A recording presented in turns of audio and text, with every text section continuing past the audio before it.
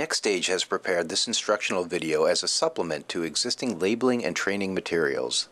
This tool is not intended to replace the NxStage System 1 User's Guide or cartridge instructions for use. Refer to the appropriate user's guides and instructions for use for all warnings and precautions.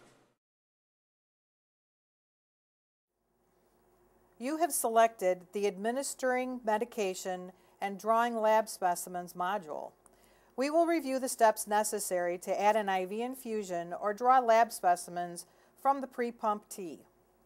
Access these instructions in FYI. Non-dialyzable medications and anticoagulants can be administered through the pre-pump T using 1 or 2 blue check valves.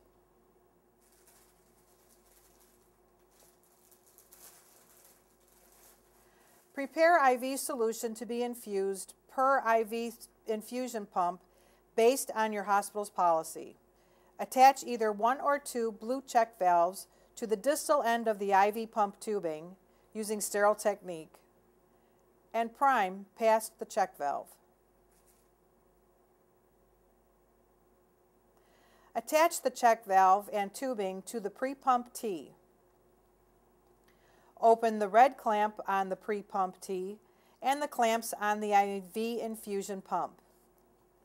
Start infusion according to hospital policy.